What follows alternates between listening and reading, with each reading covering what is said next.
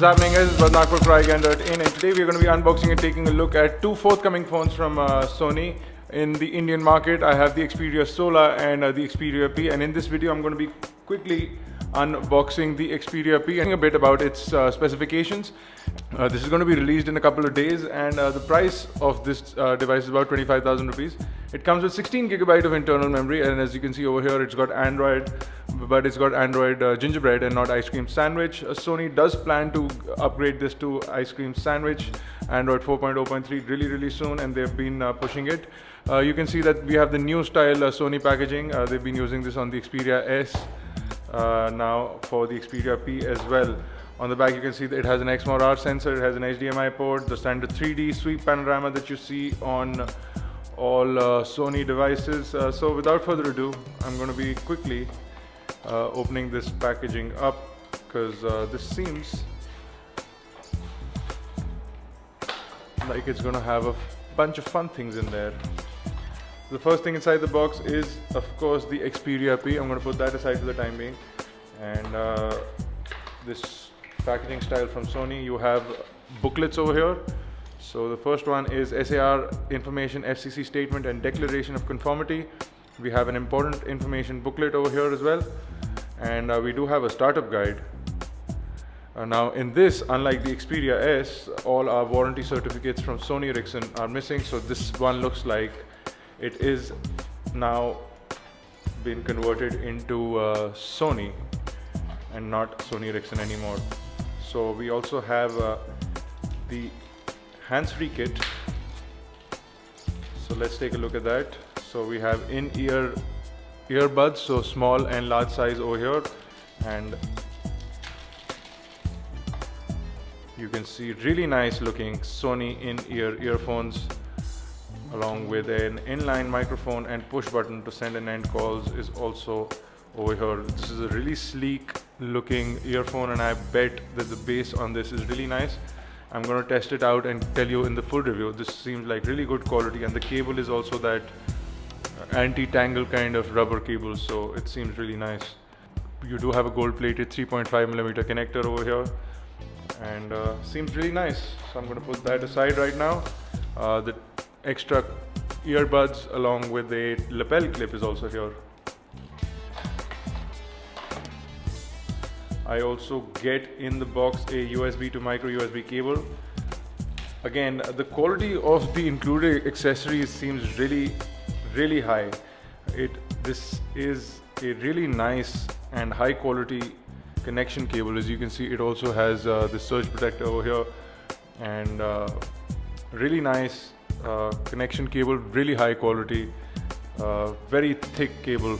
Not seen this high quality cable on any, in fact, in any phone that I have unboxed recently. So pretty impressive stuff from Sony. And you have this really nice charger as well. It's the raised kind of charger which collapses. So that's the charger, but this comes in a UK pin form, and I don't know if that's what it's going to be in the final box that goes out to the Indian market, but it does come in this format. You have the USB port on this side. Really nice looking charger as well. That's basically everything in the box of the Xperia P. Let's quickly take a look at the device now. I'm going to quickly get rid of all these things.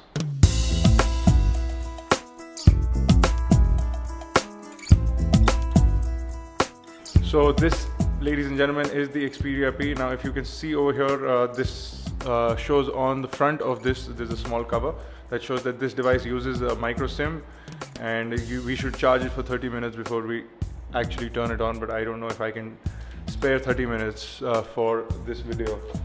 So quickly getting rid of the cover, or the front screen cover that they've put. I believe there's an additional one usually. Yes, there is an additional screen protector on the device as well. Quickly looking at the physical aspects of the device, on the front over here is a 0.3 megapixel front facing camera, along with a couple of sensors, light sensor, ambient sensor. You do have a earpiece over here just above the Sony logo. Below that you will see a 4-inch diagonal 960 by 540 pixel resolution display. It is a 16 million color display. It is a capacitive display, and we do have the same Xperia S style keys at the bottom. We do have this see-through plastic over here, and at the bottom is the same removable cover as we saw in the Xperia U. So that looks really nice. I don't know why you can remove it though. Seems of no consequence, but looks like you can change the covers in the bottom of this as well. So that's why it's there. On the right of the device, you will see you actually have screws on the sides of the device, but that's not relevant. You do have the main camera shutter button, the volume rocker button, the power lock and unlock button, and of course we have the speakerphone, which is over here. So nicely placed, everything on the side. Everything else seems to be unibody construction, and we'll take a look at that in just a minute. Looking at the top of the device, we have a 3.5mm headphone jack, and there's absolutely nothing else except this plasticky part which will possibly hold the antenna of the device. On the left hand side, you will see a micro USB port for charging, data syncing, along with an HDMI port for it's actually a micro HDMI port for connecting to a HD television. We also have over here the SIM tray, and you can insert a micro SIM in here and get the device going. The other screw to open the back cover is over here, which you shouldn't touch if you're not interested in voiding your warranty. Looking at the back of the device, you will see the LED flash, the 8-megapixel camera, and the NFC sticker. You can quickly get rid of that by simply pulling it off. So once you pull it off, it's off, but it just indicates that the device has NFC. Over here, what you see is the unibody aluminum shell. Really nice construction for the Xperia P. Over here, you have the Sony, now the Sony mobile logo at the bottom, and you have the Xperia logo in the front and in the back of this bottom plasticky bit. So let's quickly go ahead and power on the device. Since the battery is already in there, the device is already powered on, and this is what the lock screen looks like. A standard Sony Timescape user interface. Over here are your media keys as well, so you can quickly swipe left or right for your media keys. Again, lock, unlock from the left, and mute, unmute from the right. One thing that I've just noticed in the Xperia P is that instead of having 3 buttons at the top of these plastic bits, what Sony has actually done is made this part pressure sensitive. So this is also a touch capacitive screen now, so I can actually press down on this and it's actually reacting. So that is absolutely brilliant.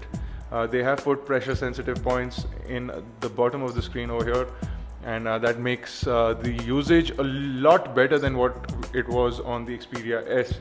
So quite happy with what Sony has done with that. So this is the standard Timescape user interface. You have 5 home screens. You can pinch them in to get into overview. The resolution of the screen looks really nice. Pull down from the top, you will see the notification panel, standard stuff. I'm going to quickly jump into settings over here, and let's see if I can find it. Settings over here, and go into about phone, go into Android version 2.3.7. but this will be upgraded to ICS really soon, is what has been promised by Sony Ericsson, actually Sony Mobile. You have the new style dialer over here, really nice, really crisp dialer for the device.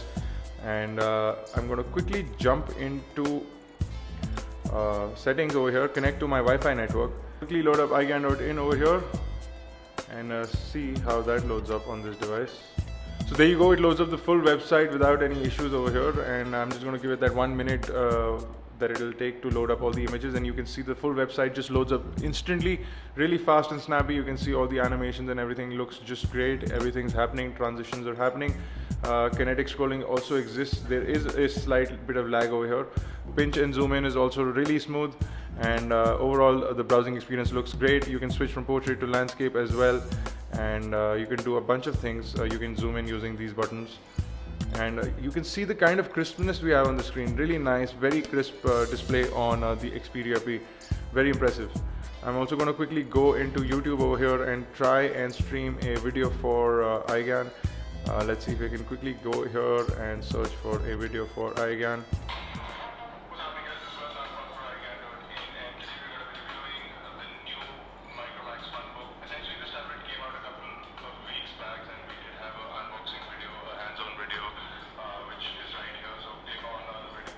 Very impressed with the kind of video quality. The viewing angles are absolutely phenomenal on this display. I don't know if you guys can see that on camera, but I don't think there is any sort of visual display loss from any angle on this display. Absolutely stunning display from Sony.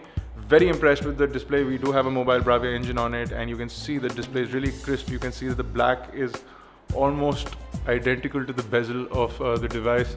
No difference in the black levels. It's very impressive, very crisp display from Sony over here. I'm going to be reviewing this device in depth, and before I conclude this, I'm going to quickly show you the camera. This is an 8 megapixel camera. It is a very good camera for the device, and you do have a couple of scene modes, including the 3D sweep panorama that is really famous in Sony cameras or in Sony mobile phones. You do have flash settings over here, and you can pull in all settings from over here as well. So very nice camera app from Sony. You can quickly tap and take a picture. It's almost instant and pretty impressive. You can switch from scene mode to normal mode. You get a bunch of other settings, and you get a lot more settings over here, and you can turn on or off image stabilization as well, so which should improve the kind of pictures that you can take with this camera. We will be uploading a video sample and photo shots from this while we do the review, so stay tuned for that. If you have any questions or queries regarding this product, make sure that you leave them in the comment section below or on Facebook, Twitter, Google+, so that we can answer your questions in the review. The device feels really great in the hand, and the price is 25,000 rupees. In terms of specifications, this does have a 1305 mAh battery. It has 16 GB of inbuilt storage, 1 GB of RAM, an 8 megapixel camera, and it does do full HD video. In terms of the processor, it has a 1 GHz Cortex A9 processor with a Mali 400 GPU, so should be good in performance, should be really snappy, and we'll show you the performance, and we'll show you the full review really soon. For more unboxing videos, reviews and tutorials, log on to iGyaan.in. If you have any questions, like I said before, leave them in the comment section below or on Facebook, Twitter, Google+. Do subscribe to our YouTube channel, youtube.com/iGyaan, youtube.com/iGyaanTV. I'm going to be pushing out the next unboxing video, which is the Xperia Solar, which is going to be coming up next. So stay tuned for that. We also have a bunch of cameras lined up for you guys, so stay tuned for those as well. If you have any special requests, we're going to be entertaining those as well. So hit us up on Facebook, hit us up on Twitter, hit us up below in the comment section, and I'll see you guys in the next video. Take care. Bye.